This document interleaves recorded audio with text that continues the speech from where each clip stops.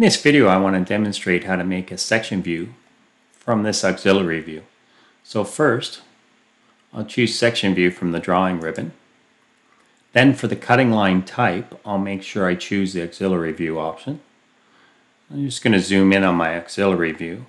I'd like the section to go through the middle of this cutout, so I'll select this, and then I'll move over near the part edge, just zoom in a bit more, and I want to make sure I have the perpendicular relationship is shown here, so I'll click to add that, and I'll right click to accept it, just zoom out, and now I've created a section view that's perpendicular to my part through this auxiliary view.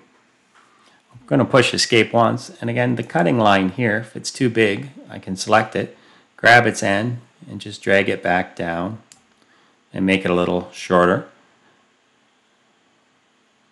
Make sure I maintain the alignment.